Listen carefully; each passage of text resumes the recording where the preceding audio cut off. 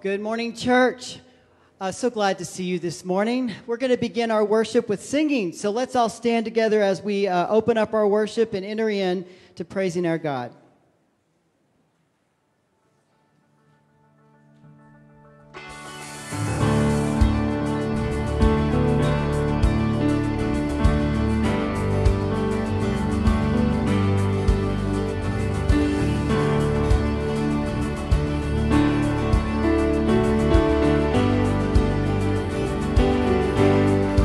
Waited for this day.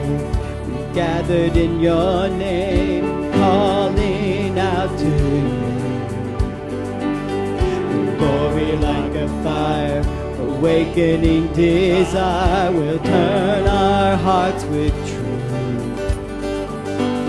You're the reason we're here. You're the reason we're singing. Open up the heavens, we want to see you. Open up the floodgates, a mighty river flowing from your heart, filling every part of our praise.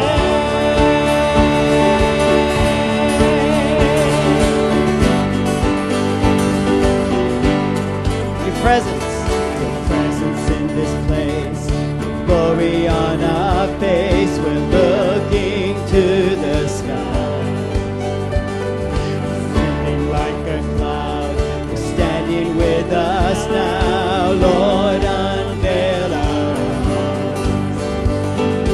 You're the reason we're here. You're the reason we're singing. Open up the heavens, we want to see you. Open up the floodgates, a mighty river flowing from your heart, filling every part of our praise. Open up the heavens, we want to see you. Open up the floodgates, a mighty river flowing from your heart, filling every part of our praise.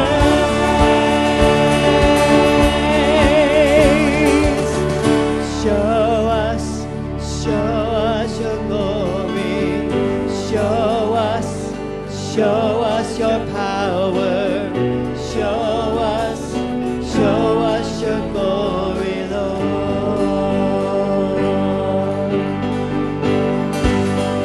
Show us your glory. Show us your power. Show us your glory, Lord.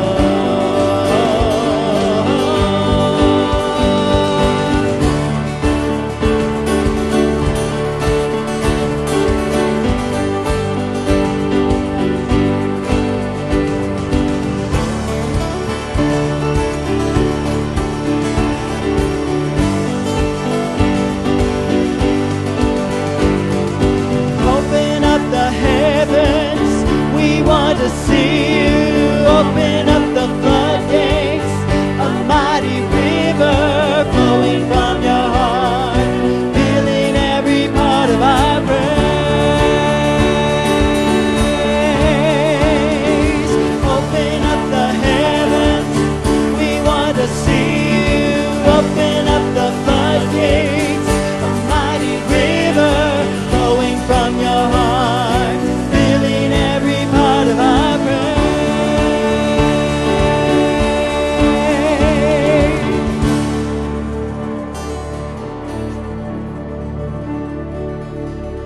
Pray together, church. Father God, we do ask that you would open the floodgates, you would peel back the curtain of what is to come, Father, in the new age, when we get a new heavens and a new earth and new resurrected bodies. We pray today that you would give us a glimpse of that, Father. We pray that you would encourage us, that what is coming is far more important and outweighs everything we see and hear right now in so many ways. God, may we live in light of heaven every day. We pray this in Jesus' name. Amen. You may be seated. Thanks for being here, everybody. We're glad that you're joining us online. If you're worshiping that way or by way of television, welcome to everybody. If you're in the room, we're glad you're here. And if you are here in the room, we have the blue cards. We'd love for you to fill these out. If you're visiting with us or maybe it's your first time in a long time, we want to know who you are and be able to welcome you. We also want to be able to pray for you. And so if there's something going on in your life that you would like us as a church family to be praying about, write that on here and you can place it at one of the offering plates that are at the both exits back in the back. And if you're worshiping online and there's something that we can pray for you about, email us here at the church so we can know how to specifically be praying for you. We love you. We're glad that you're here and we want you to know that. Church family, thanks for being a part of worship today as we come before our Heavenly Father and give Him praise. We're going to do a little bit of just a quick greeting time. So if you would stand up and pull down your mask and smile at somebody and then put it right back. We're glad you're here today.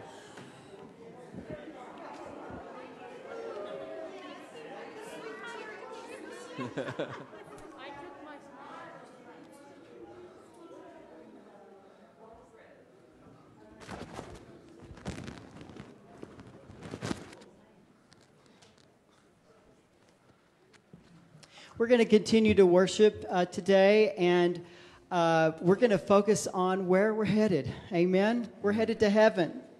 Praise the Lord.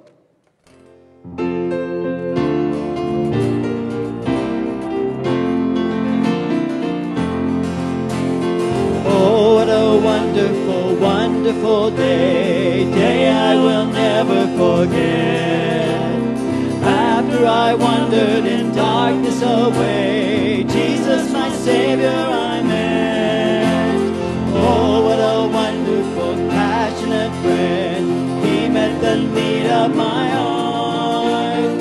Shadows dispelling with joy, I am telling, He made all the darkness depart. Heaven came down and glory filled my soul. My soul.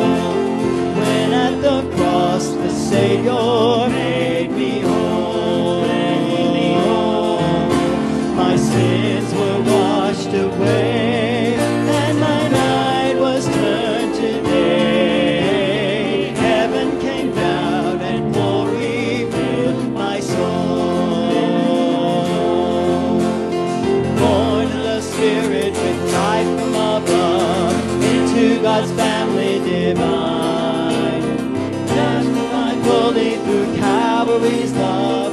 Oh, what a standing is mine. And the transaction so quickly was made, when as a sinner I came.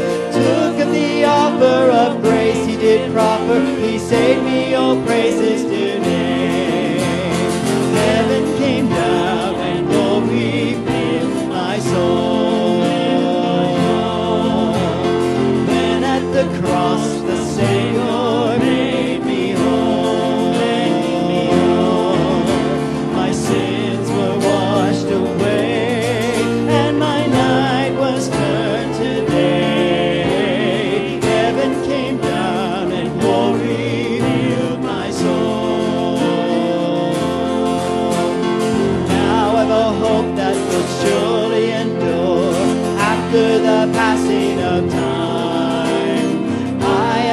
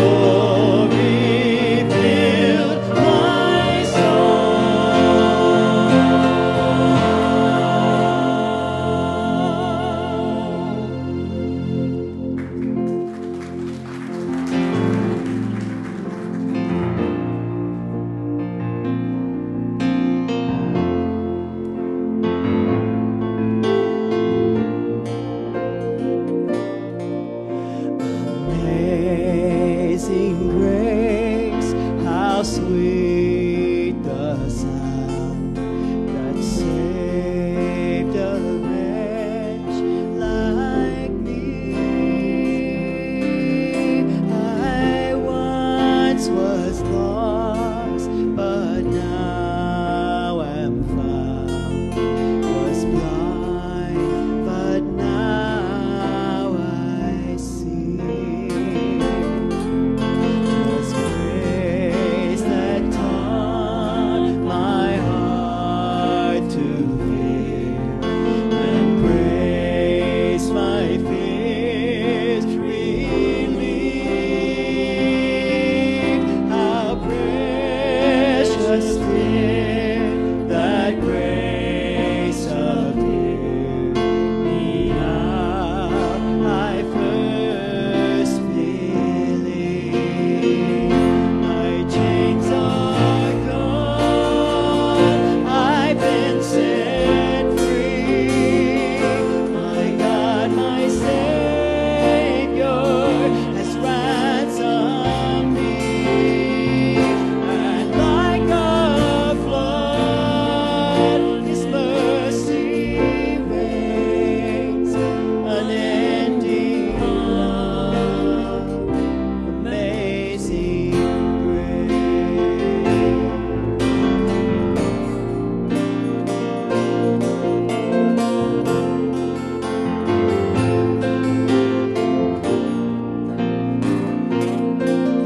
Through many dangers, toils, and snares, I have already come. 'Tis grace that brought me safe thus far, and grace will lead me home. We've been lived in 1,000 years, but shining as the sun. We've no less days to sing God's praise than when we first begun. My chains are gone, I've been set free. My God, my Savior has ransomed me. And like a flood, His mercy reigns, unending love, amazing grace. My chains are gone, I've been set free. My God, my Savior has ransomed me. And like a flood, His mercy reigns, unending love, amazing grace.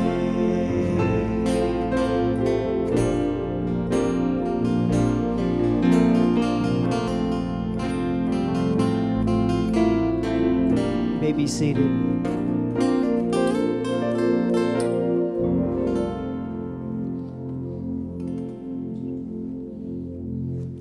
Well, good morning. It's our pleasure to participate in the offertory offering right now. So let's go ahead and bow our heads and talk to our Lord. Almighty Father, we just praise you. Your grace is truly amazing. Father, if we even had an inkling of the idea of how amazing grace, your grace is, our lives would be so completely different. But Lord, we thank you that for what we do realize has already changed our lives. And we thank you that you have given us everything we have, in addition to our eternal life, your amazing Son. And you've provided for all of our needs, and it is our pleasure and privilege to give you just a small portion of what you've given us back to you. We just pray that you will use it to your honor and glory, that it will achieve exactly what you desire. It's in Jesus' mighty name we pray. Amen.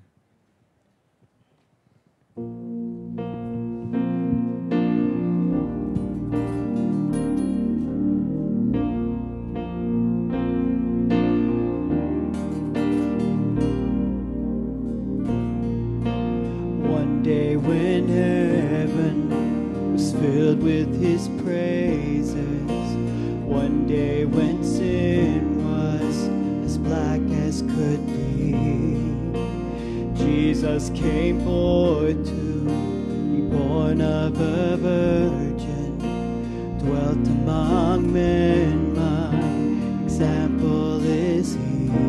The Word became flesh and the light shined among us, his glory revealed.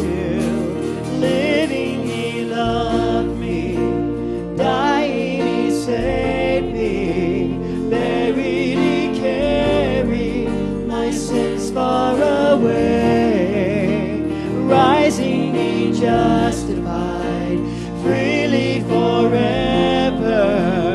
One day he's coming, oh glorious day, oh glorious day.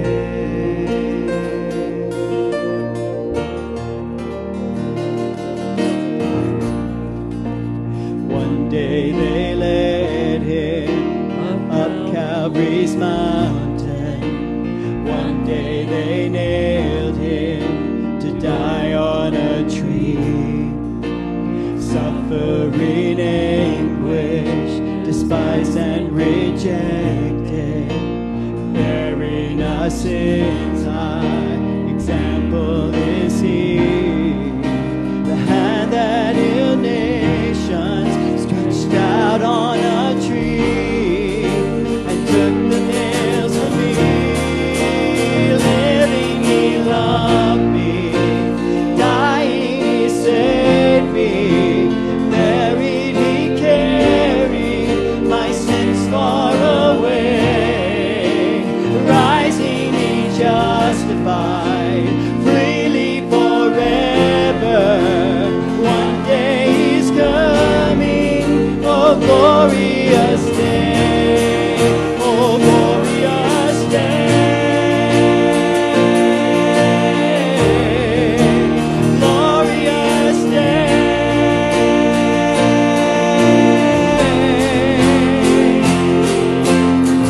One day the trumpet will sound for his coming.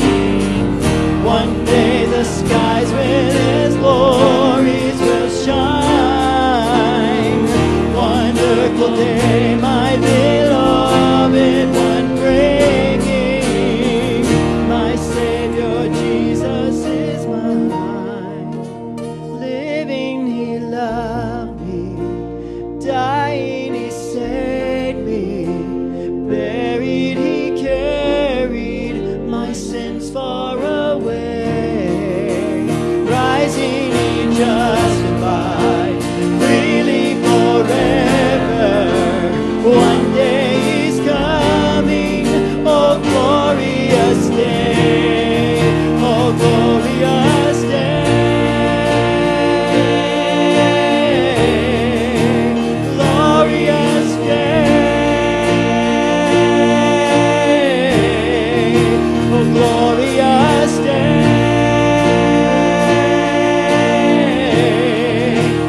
glorious day.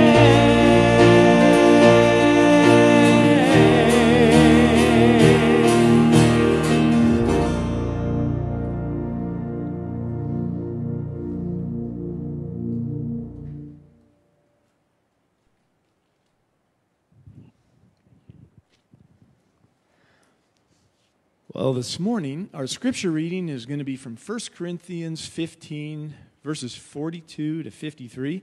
So if you'd like to go ahead and turn there in your Bibles or electronic Bibles, we're going to be reading from the New American Standard Version. I'll give you a minute to turn there. So also is the resurrection of the dead. It is sown a perishable body. It is raised an imperishable body. It is sown in dishonor. It is raised in glory. It is sown in weakness, but it is raised in power. It is sown a natural body, it is raised a spiritual body. If there is a natural body, there is also a spiritual body. So also it is written, the first man, Adam, became a living soul. The last Adam became a life-giving spirit. However, the spiritual is not first, but the natural, then the spiritual. The first man is from the earth, earthy. The second man is from heaven. As is the earthy, so also are those who are earthy. And as is the heavenly, so also are those who are heavenly. And just as we have borne the image of the earthy, we shall also bear the image of the heavenly. Now I say this, brethren, that the flesh and blood cannot inherit the kingdom of God, nor does the perishable inherit the imperishable. Behold, I tell you a mystery. We shall not all sleep, but we shall all be changed. In a moment, in the twinkling of an eye, at the last trumpet, for the trumpet will sound, and the dead will be raised imperishable, and we shall be changed. This is the word of God. Thanks be to God.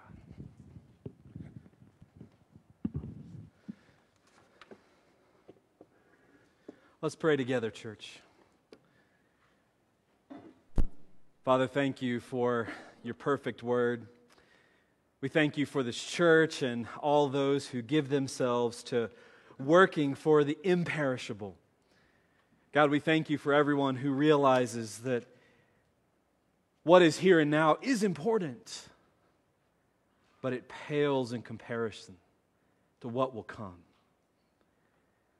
God, we ask today that you would convict each of us and encourage us to be more heavenly minded, that we may be more earthly good.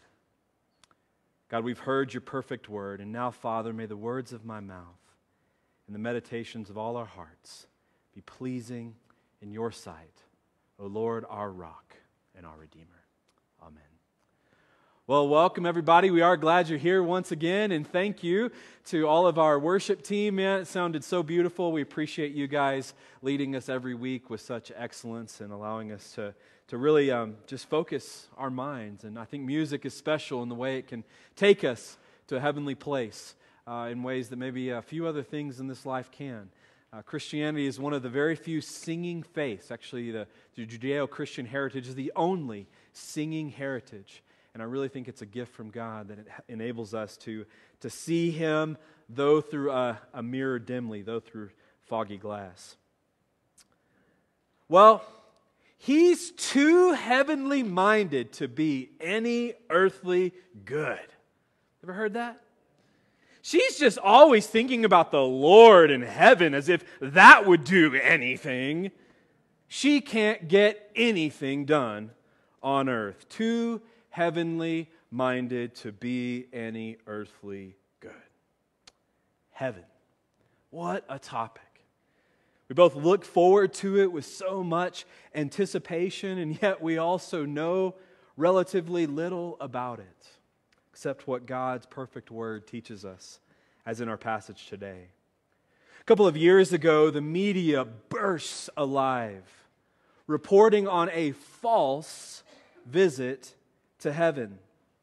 Nearly 5 years after it hit the bestseller list, a book that purported to be a 6-year-old boy's story of visiting angels in heaven after being injured in a bad car crash was now 5 years later being pulled off of the bookshelves.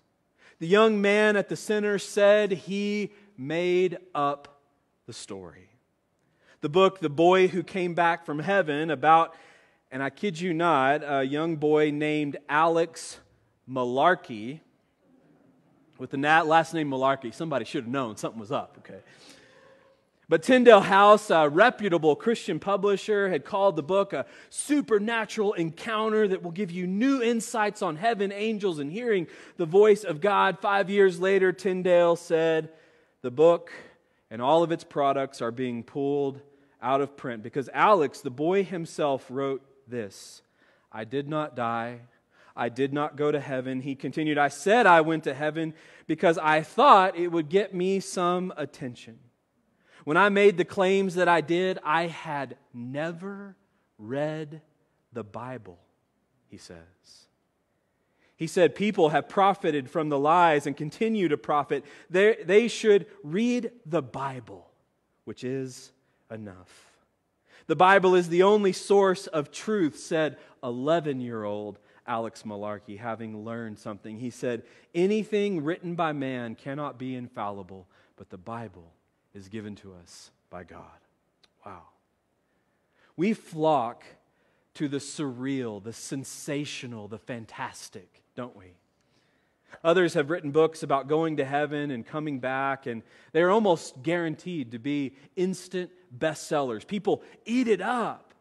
Now, can God speak through dreams and visions? Can He give people visions of what heaven might be like? Absolutely, yes. The last book of our Bible is a vision of heaven, Revelation. It's being revealed to John. But the plain message of Scripture is so very clear, and we want to interpret the less clear passage and also the fantastic stories that people tell in light of the clear Scripture. Consider with me how stories about trips to heaven relate to the very clear biblical text. And I've given you a few there on your handout, which is on the Facebook account or in your email, or there's paper ones out here if you're here. Listen to these scriptures if you want to go back and look at them later. I've given you the addresses there. John 1:18. No one has seen God at any time. The only begotten God who is in the bosom of the Father, He has revealed Him. So Christ is the only one who has seen God and reveals God perfectly. Interesting, John, author of 1 John, is also named the Revelator as one of his descriptions. Kind of like the Terminator, but a little bit different. John sees a vision of heaven, and yet he also says very clearly, no one has seen God face to face. A vision versus face-to-face seeing is quite different. God says in the very same thing to Moses, Exodus 33:20. God says, you cannot see my face, for no one can see me and live. It's also a great refrain that we hear throughout Scripture. I've given you 3 of the verses there. Isaiah 64:4, 1 Corinthians 2:9, 1 John 1:1-3. They all say that what no eye has seen, what no ear has heard, nor even the heart of man conceived, all that God has prepared for those who love Him. That means your best vision of heaven isn't good enough. God has conceived of way more than we can think of. God has given us so much more, except Jesus does reveal 100% truth to us. And then 1 Thessalonians, Paul is concerned about the order of the resurrection. Listen to 1 Thessalonians 4:14 and 15. For if we believe that Jesus died and rose again, so God will bring with Him those who have fallen asleep in Jesus. For this we say to you by the word of the Lord, that those who are alive and remain until the coming of the Lord will not precede those who have fallen asleep. In other words, there's no getting out of order in going to heaven. Paul makes very clear that we will all go together, and we'll see it again in our chapter. And that really clinches it for me.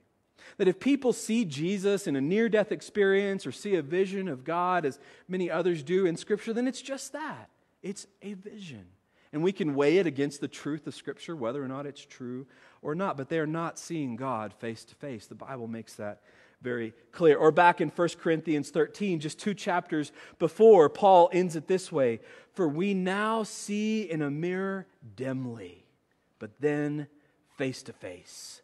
Now I know in part, but then I will be fully known, just as I also have now been fully known. Now we all only see dimly, but then face to face. Many, John, Paul, Jacob, and others have seen visions of heaven. And so we can trust that people will see that today, but we can trust that God's Word is trustworthy and will lead us to the truth. We don't have to flock to the surreal, the sensational. We don't have to run and grab that latest book off the shelf when there's this book that's been around for a little while, and it knows the truth. Maybe you've read some of those books about visions of heaven or seen the movies. I I can't describe them for you. I've heard that some of them are very, very cute and really great witnesses about Christ. I would say whatever it's like, however cute, I can guarantee you this, it's still only a passing shadow of how good it will be when Christ comes to gather the redeemed to himself. Those visions of heaven may be very real, and yet it's going to be so much more real. The Scripture promises that. It tells us that our visions of heaven will fall short. And I think really that's more often, it's not that our visions of heaven are too fantastic, but it's that our visions of heaven are just, for most people, not those who claim to have seen anything, but for most of us, our visions of heaven are kind of boring. There might be the occasional fantastic, bizarre, greater than life vision of heaven, but more often we have visions of heaven with angels kind of being chubby and wearing diapers. I mean, come on. That's not compelling, is it? When people get there, we think, oh, it's kind of like the broken record. We just hear the same thing over and over again. We're just going to worship God as monotonous as it could be. And nothing could be further from the truth. Knowing all the problems in the Corinthian church, everything that we've studied over these last many weeks, the apostle wants to leave one thing in their minds: heaven, the resurrection of the believer from the dead. And one of the cool things that the apostle does is give us this extended look at what the resurrection will look like. And we can trust this is true. It is God's Word. He's saying that when it comes to human bodies, in Christ, what goes down must come up. Now, I love cycling sometimes. A while back, a friend of mine pointed out that an author who writes for a cycling magazine actually got published making an outlandish claim about bicycle riding. He said that riders can go into the wind faster than they can go with the wind at their backs. It was trying to claim the opposite of what anybody who lives in Santa Fe in the springtime knows to be true. We can say beyond a shadow of a doubt that article is wrong. One of my good friends is a PhD professor of engineering, and he said this. He also loves to ride bikes. He says, "Do not believe everything you read. This author cannot change the immutable laws of science." The way friction works and momentum they're unchangeable. And frankly, the article just is bogus. Cycling teams spend hours and millions of dollars learning how to reduce the drag created by the wind. They wear these special suits. They shave their legs, even the boys. They do all these different things to make sure that wind doesn't slow them down. Gravity is a law of science too. We all get it. If we fall off a ladder, if we try to climb up a mountain, if we jump out of a plane, we all know that what goes up in this world must come down. When it comes to Jesus, He is promising that in Christ, the opposite is true. Paul says Newton's law of universal gravitation that says what goes up must come down does not work for those in Christ Jesus at the resurrection. With Jesus, what goes down will come up. Like we learned last week and what it's talking about here in 1 Corinthians 15, Adam is the federal head of mankind.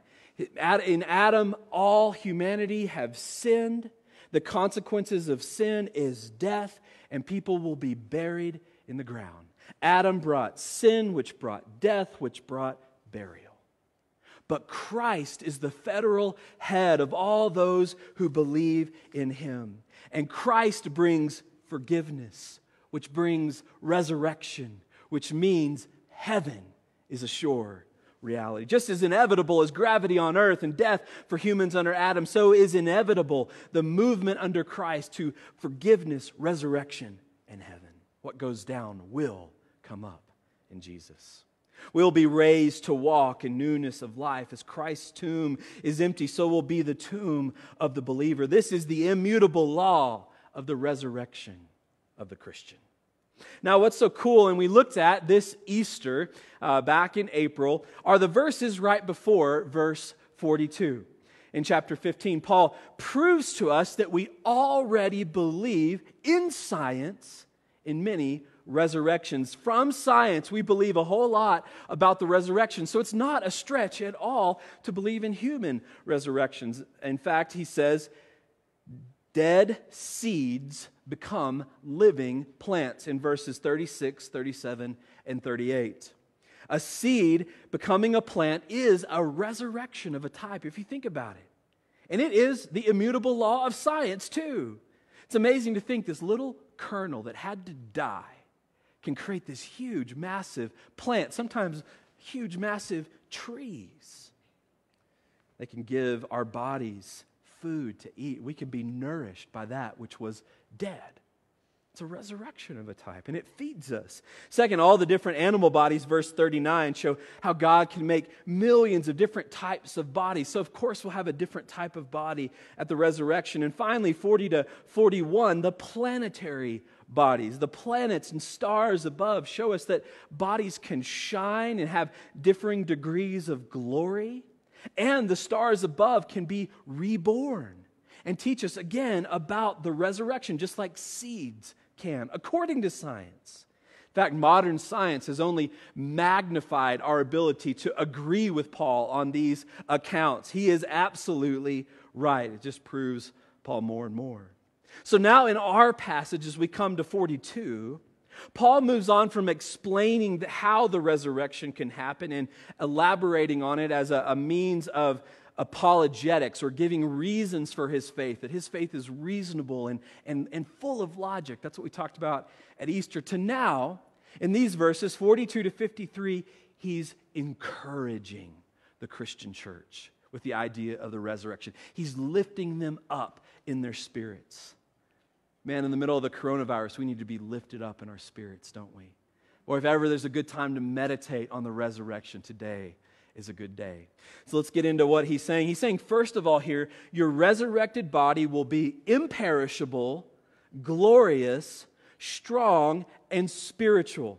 Verse 42, this is good news. My daughter is 9, almost 10. Her little legs look like some critter has been chewing on them just from living out summer and being active and fun. She's got all sorts of little bruises and scabs on her legs. My son has a couple of big, bloody strawberries, one on his arm and one on his knee. They are just living out their lives as kids this summer. They're having fun is what those little scars mean. You know what? They're 9, almost 10, and 11, almost 12, and their bodies already show the effects of wearing out. That's kind of depressing if you think about it, isn't it? The little kids. Our new bodies will be imperishable. Imperishable. This is probably the best part of the news. Your resurrection body will not be able to decay or perish. It will not be like the peaches that you spend good money for at the grocery store, and in 2 days they're already bruised and moldy and they've worn out. Maybe you have an ailment in your body right now that makes you just excited about trading in the old model for a new model. I was talking with somebody earlier in the week who was lamenting a friend whose mind is wearing out. I was talking to somebody else this morning who was talking about frustration with his back and taking on cancer treatments. Our bodies are wasting away now. It's a fact of life, but they will become imperishable at the resurrection. It's good news. No more doctor's visits or vitamins or working out. Some will shout for joy to know that there will be no treadmills in heaven. You won't need it. They're gone. Everyone will shout for joy that because diseases are gone, you can throw off the masks forever. Not only imperishable, but our resurrected bodies will have a glory to them. Look at verse 43. It is sown in dishonor. It is raised in glory. In context, this means a beauty will be there with your body that has never been there before. Like a spiritual heavenly beauty. So many heavenly beings that appear in the Bible, there is a shining. It says they look like white or they were shimmering. And people are afraid of them before they even say a word, before the being says anything. It's because of their appearance. It has this glory to it.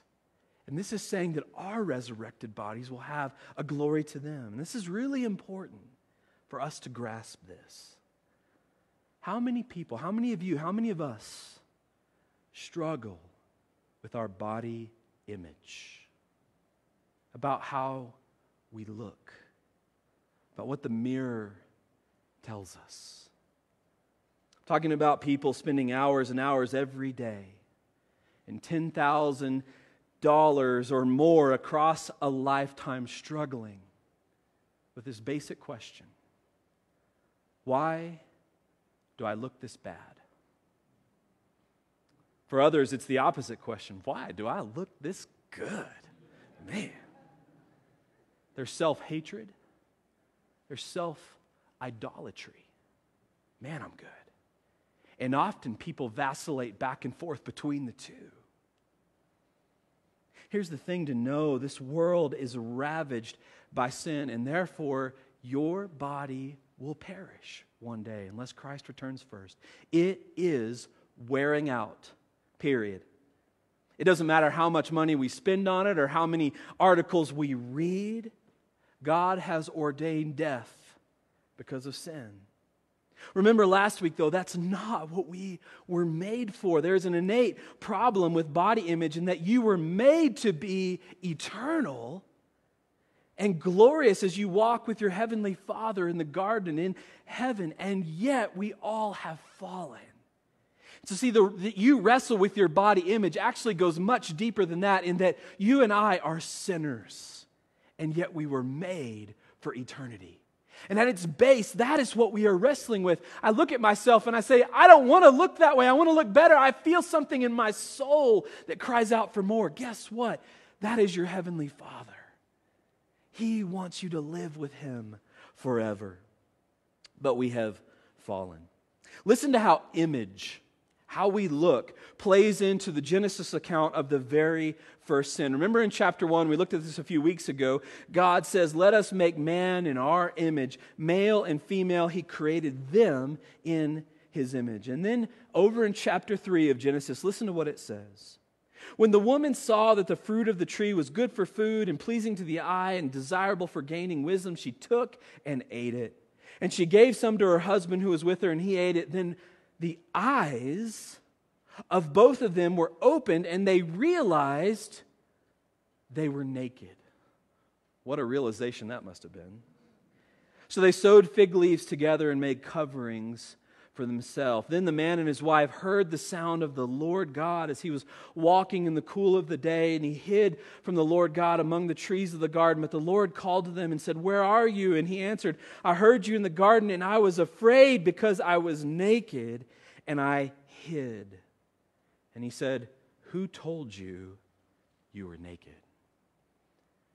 You see, from the very first reaction to the very first sin is a struggle with body image. Do you see that? And they sew garments and make a covering for themselves out of fig leaves, but what is implied in the Genesis text is that the Lord will slaughter an animal and make garments to cover their bodies. So from the very beginning, with the very first sin, there has to be an atonement for that sin. Remember, they were created in the image of God, and that has to do with how they looked. And yet the first reaction is to feel shame in how they look. So there's this contrast between a deep need and a longing for a perfect body on one hand, and the knowledge that will not happen until you receive your resurrected body. In other words, you need to know that your body will not look like you want it to look until that day. We need to face that. Our bodies are wasting away, and that is contrary to how we were made. We're made for eternity. Body image struggles are a homing beacon for eternity. Remember Ecclesiastes 3:11, God has put eternity in the heart of man. Friend, wherever you are, wherever you're hearing my voice, those struggles between what I got and what I want, they go to the depth of your soul. And that God wants you to live with Him in perfection, and yet you have fallen from that. But there is good news. There is a resurrected body coming for those who have put their faith and trust in Jesus Christ. That's what all of this is saying. Man, this is good news for our entire culture, isn't it? Think about how consumed with the human body our culture is. People worship the pretty ones, don't they? It's rampant all over our world. It causes all these perversions of the goodness of life that God created for humanity, and we as believers can get just as wrapped up in it. How crazy is it? Think about it, that the world is trying to chase youth. People worship these magazine images and actors and actresses, but guess what? Once they're too old, what secrets of eternal youth do they use? What are their secrets of health and forever? I'll tell you their secrets. They take them off the cover of the magazine. They don't put them there anymore. They trade in the model for one that's younger and younger and younger in order to sell us things that we think will make us look better and better. How ironic is that? And how not true. The secret of their magazine is to replace the older with the younger, not rehab the older. And we need to care for our bodies. That's something really important, but it's kind of like caring for a classic car. It's wearing out. It's getting older. The more miles you put on it means the more sputters and spurts you're going to get out of it. God made you. He loves you. He will renew your body one day into the unique creation of a master craftsman. He understands beauty better than our world understands it. Certainly, sin and age come into play with our bodies. What we eat and don't eat, we can make choices that are better for us or not. If we're lazy or not, if we get sick or not, all these factors of a broken world certainly play in to our bodies, don't they? And yes, we must take care of our bodies. The Scripture commands us to. But it also tells us that the only real lasting hope for our bodies comes at the resurrection. All believers in Christ will have a glory to their raised bodies. Sown in dishonor, raised in glory. We do not become like God in His glory, but He shares His glory with us in our bodies.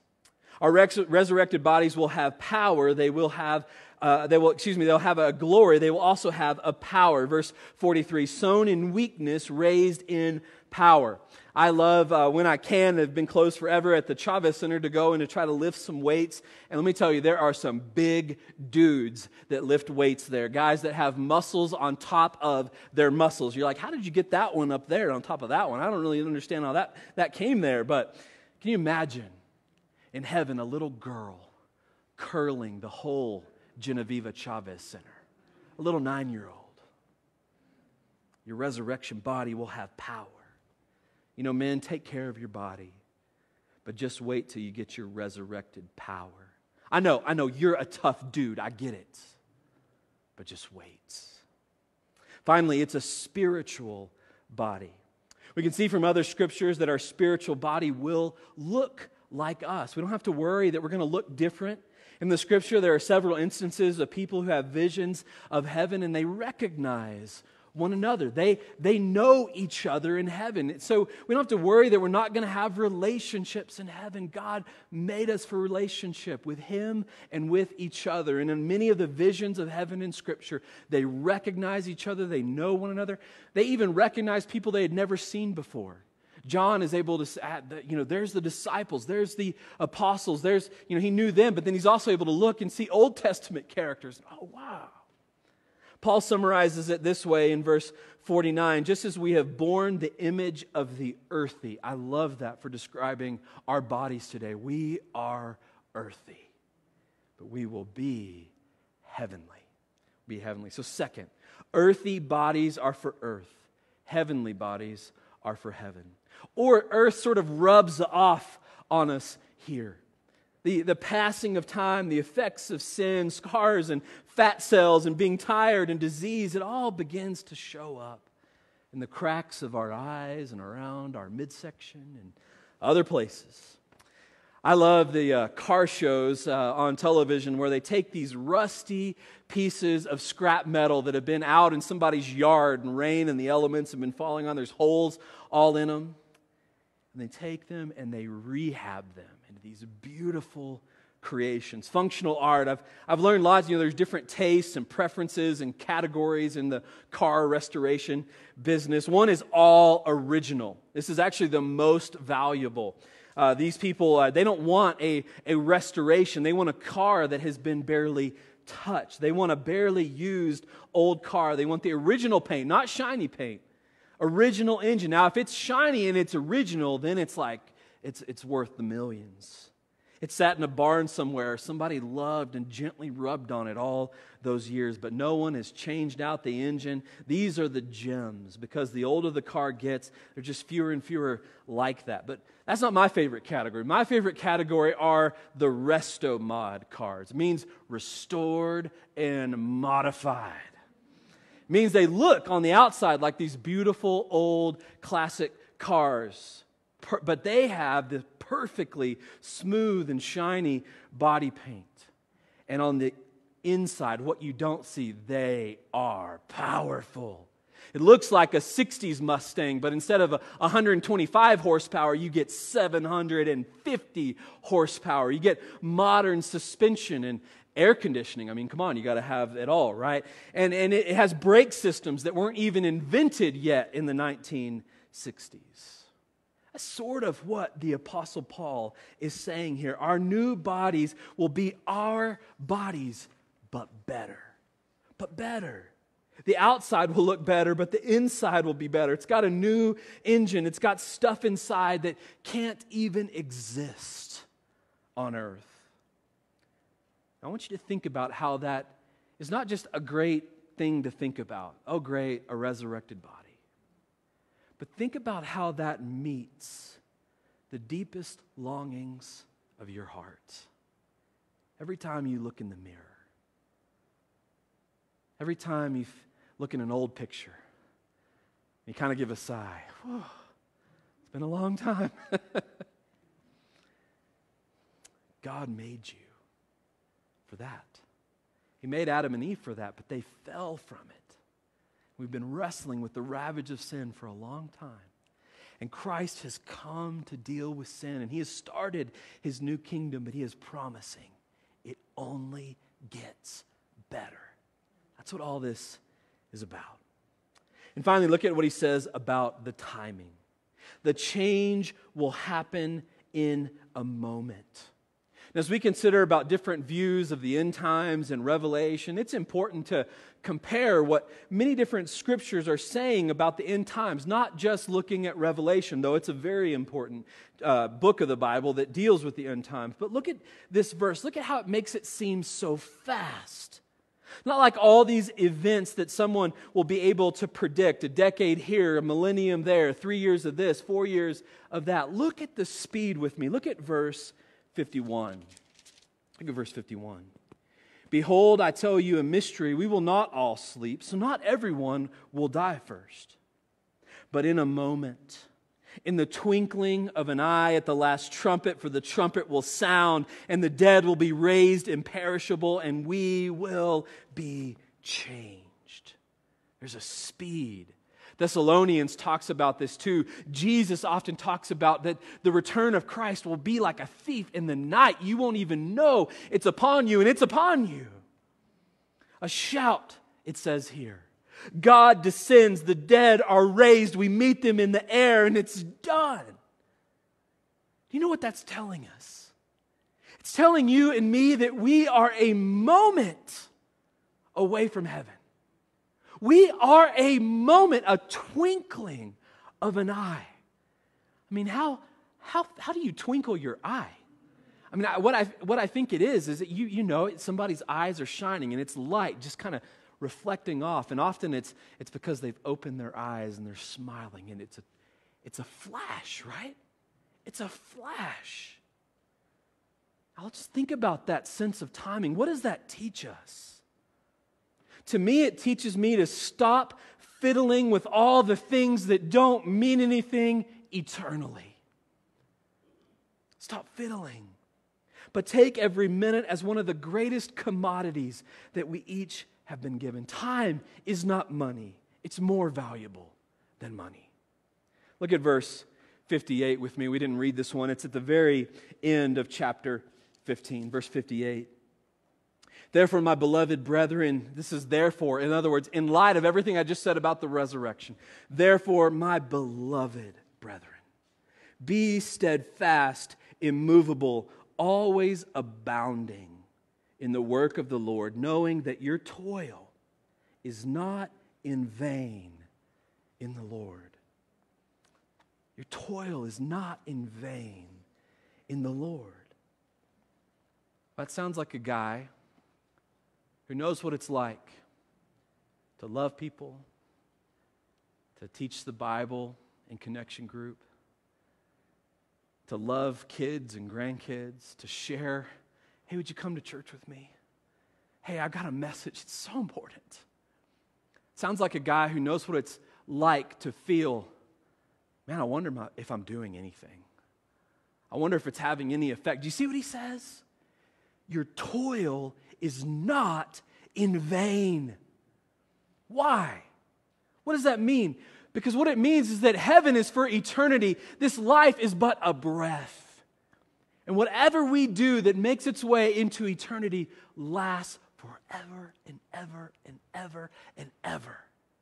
And the stuff that we do on this earth lasts for a breath. A breath. There's only two things that are eternal in this world. It's God and people. In the flash of an eye, all will be revealed. In the twinkling of an eye, the only question that will matter is what will we have done that will have eternal significance. Christians are all commanded to be disciple makers. Christians are all commanded to share the gospel, to love the lost in word with the gospel message, and in deed with loving deeds and acts of kindness. All of these we are commanded to make the number one priority of our lives because those things are eternal. You've heard the phrase arranging the deck chairs on the Titanic. You heard that? You think about what that means. The Titanic's going down and somebody's like, oh, these deck chairs are just out of order. Oh, that doesn't matter, man. It's going down. Get in the lifeboat, right? We are called to all sorts of professions and vocations as Christians. But our number one goal should be to get as many people to heaven as possible, period. That is eternal. Because while the other things we do, provide for our families, work on our society, those are important things. God commands us to do those things. Those are crucial.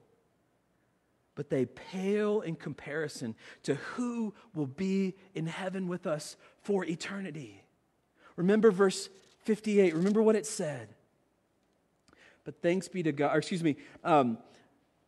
always abounding in the work of the Lord, knowing that your toil is not in vain in the Lord. That's the therefore based on all of this resurrection talk. Sharing the gospel in word and deed, making other disciples who will do the same is the only eternal work we can do. And that whatever our vocation is, however we make money, under all of it, the real heart is how am I going to get you in heaven with me? How am I going to make that happen? And in a loving way, not a weird way. In a kind way, not an angry way. There's so many strange ways that people have tried to share their faith over the years. But the biblical way is through love. Love in word and love in deed. How am I going to get you to go to heaven with me? I rode my bike up the Aspen Vista Trail yesterday. It climbs to the top of the ski mountain. It's really hard. I went really slow. As you're doing that climb on your bike, or maybe you've hiked it or done a hike like this, you look up maybe 50 or 100 yards in front of you, and you see the crest of a rise. And you think, oh good, once I get to that crest, it's going to flatten out. It's going to be easy for a while. Oh man, I can't wait till I get up this 50 or 100 yards. And man, it's going to be so nice until you finally get to that crest, and you crest that rise, and you look up for another 200 yards of a steeper climb, and you see another crest, and you think, oh man, and you think maybe you didn't learn your lesson the last time, and so you think, okay, this time, when I get to that crest, it's going to finally be a relief. It's going to be better. It's going to be so easy on the other side of that, and you work harder for the 200 yards, and you crest that rise, and the trail levels out for 5 yards. And then you've got another 300 yards to climb this time, until on and on and on, until you finally reach the top, and it feels so good. Victory. Our time on earth is a lot like those periods on the trail. You see a goal in your life, and it's probably a great goal. People are saying, oh, we need to work for blank. This is the most important goal, this project goal. It is to find a spouse. That's what you really need. Or you need to really get married now. You need to have kids. Or you need this political goal. Or elect this person. Or this work project. I need to make this much money. Or I need to reach partner. Or whatever. People say, get there and you will have succeeded. And as you climb, you put every ounce of energy into pedaling up to that crest. And you reach the crest. You reach the goal. You made it. You did it. You sigh. You realize, I live in the same fallen world now that I did at the bottom of the hill.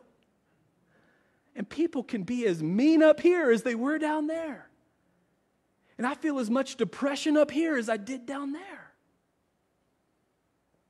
Until finally, the Scripture says, in a flash, in the twinkling of an eye, at the last trumpet, the trumpet will sound, the dead will be raised imperishable, and we will be changed. And then the only thing that will matter is what we've done for eternity. See, according to the Bible, we have to be heavenly minded to be any earthly good. Paul wants people basing their lives on heaven. Why do you think he's concluding his letter this way? He's thinking, what will make this church the most effective people on earth? What will make them walk with God the most? I want to leave their minds saturated with heaven. Then, in heaven, not now, our bodies will work. Then we'll have beauty and power like we have never dreamed. Then, not now, all evil will be killed in an instant. The reality of heaven is the reality that many of our problems only God can fix. That longing for home that we have felt maybe in a romantic movie or a beautiful piece of music. That's something inside of us that longs for something beyond this life. That's the homing beacon of your heart, calling out for God. Friend, will you come to heaven with us? Will you come to heaven with us? Christian, will you base your life on that day? It will be worth it. As sure as gravity pulls you down now, the resurrected Jesus will be yanking you up then. What goes down must come up in Christ. Let's pray together, church. Father, it's so hard to live in light of eternity because we see so much now that demands our attention. And yet your word is calling our attention to our last day. Father, may we live in light of your word. Would you teach us? God, at the day of the resurrection, would we stand proud?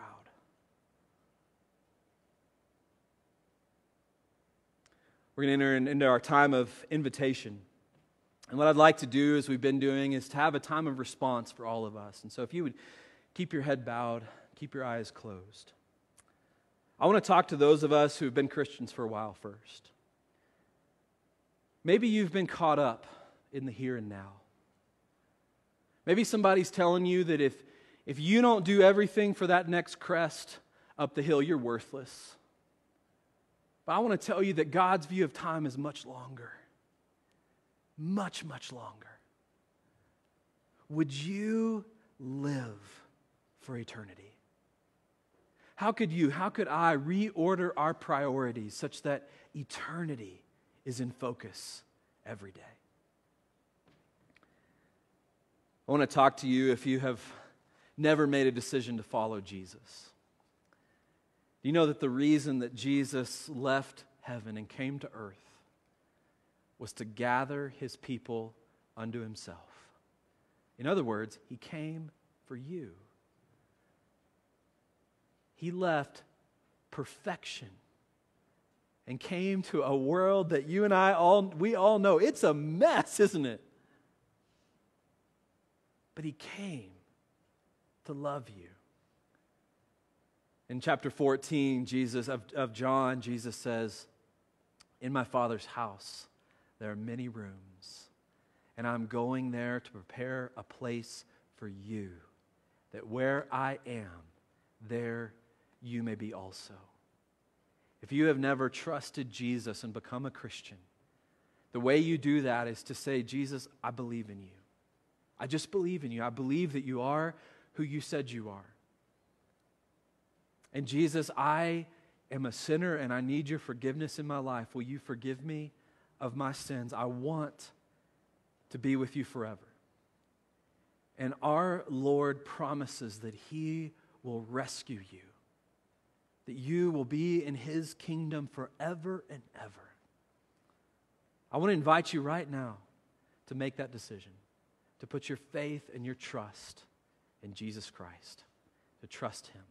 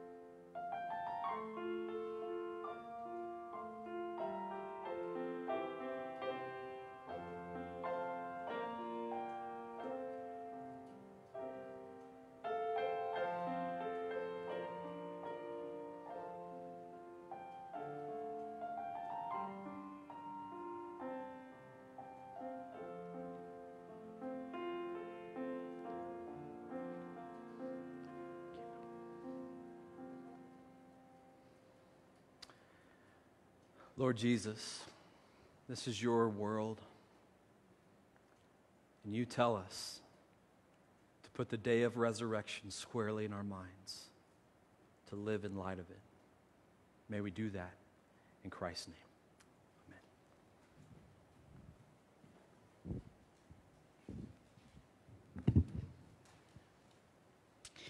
Well, church, we have some great things coming up I want to just highlight for you. For those of you who are here in the church, you can see right there on the front of your bulletin, we've got our family camp coming up. For those of you watching online, I know most of our families are right there today. I just want to point this out to you, that you need to go online and register for this. So go to FBCSantaFe.com, go to the children's section, click on that, and wait about 5 seconds, and it'll pop up, and you'll see, you just click on there, and you can register you and your whole family for family camp.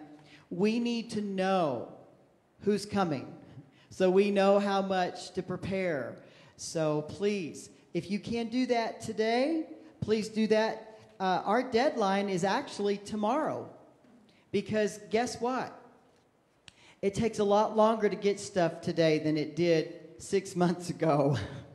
And so we need to know by tomorrow if you're going to come to family camp. Those dates are August 2nd through 5th. Now, on August the 2nd, we're going to have a drive-in event.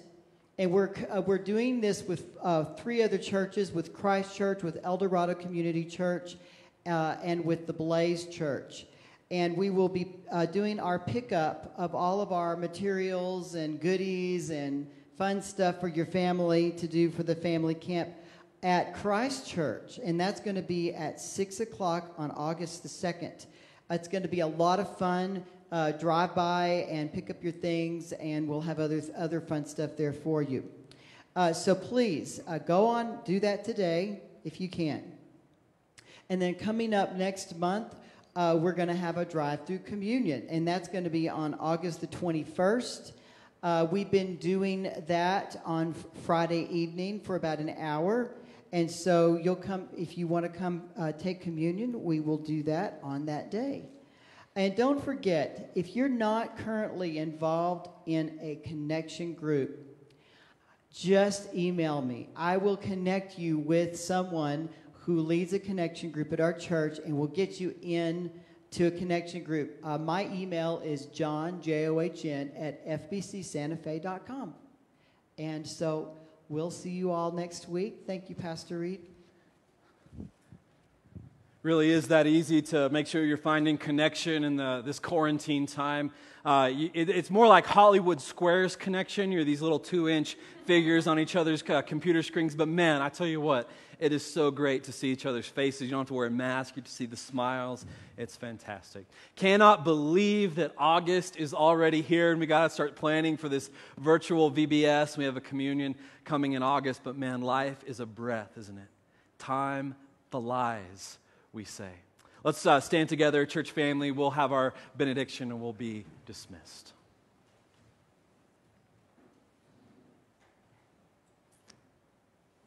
Father, this life is but a breath. May we be so heavenly minded that we can be some earthly good. For Jesus, you are hope. You are the hope and the light of the world. May we live like we believe that. In the name of Christ, we pray and ask these things. Amen. May God bless you. Have a wonderful